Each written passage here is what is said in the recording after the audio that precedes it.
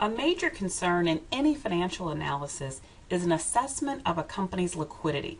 Liquidity ratios assess the ability of a company to meet its immediate or short-term financial obligations.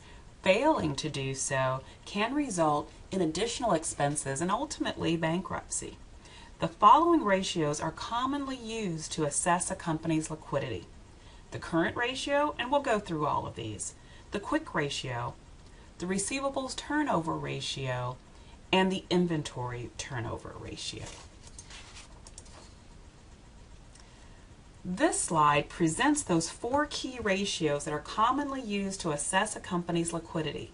While each ratio reveals information on its own, using the ratios in tandem all together provides a much richer understanding of liquidity because each focuses on some unique aspect of either current assets or current liabilities. So putting the ratios together isn't new. We did this same exercise with profitability because each ratio tells a slightly different story.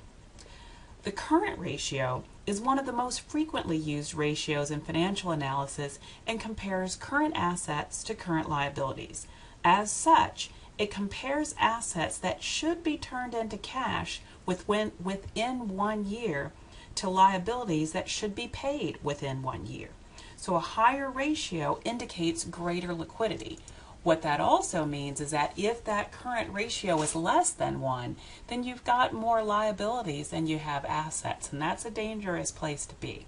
So Best Buy has a ratio of 1.21, so it means they've got $1.21 in current assets for every dollar of current liabilities.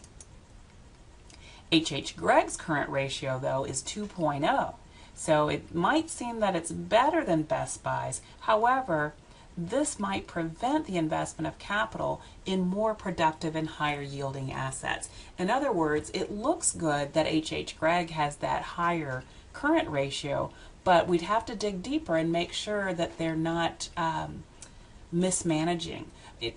The point I'm getting at is that you don't want too much cash lying around.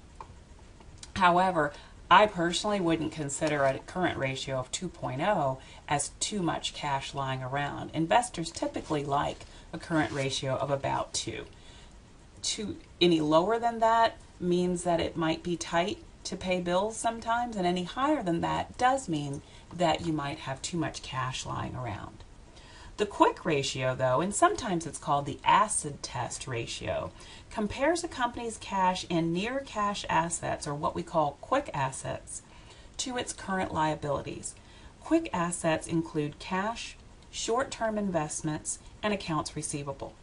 Since the quick ratio measures the degree to which a company could pay off its current liabilities immediately, a higher quick ratio indicates greater liquidity. So the quick ratio for Best Buy is 0.40. So that indicates that Best Buy could pay 40% of its current liabilities if they came due immediately. So they wouldn't have to sell any inventory. And so this is similar to the prior year and a little bit lower than H.H. Gregg. Now the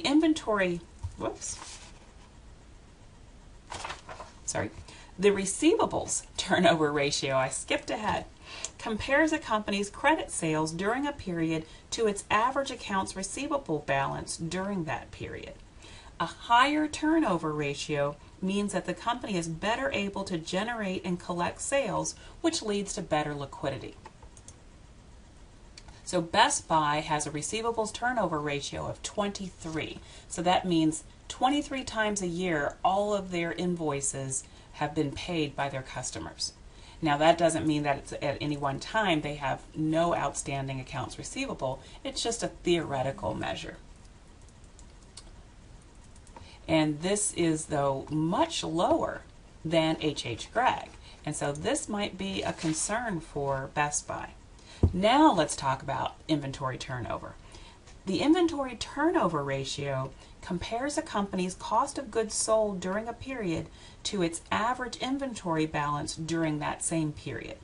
It reveals how many times a company is able to sell its inventory balance in a period. A higher ratio is better because it indicates that the company sold more inventory while maintaining less inventory on hand. So let's take a look at Best Buy. They've got an inventory turnover ratio of 6.6, so it's a little bit lower than last year, and H.H. Gregg. So one of the things that you might have noticed about all of these liquidity measures, that they were basically turnover measures, and in all four cases, the higher the better. So the except maybe with that current and quick ratio, because if it's too high, then we've got cash that we've got sitting idle that might be better used elsewhere. But certainly on the inventory and the receivables turnover, we want those to be as high as possible. The higher the turnover ratio, the higher the liquidity. So looking back at Best Buy, based on these four ratios, it appears that Best Buy is sufficiently liquid.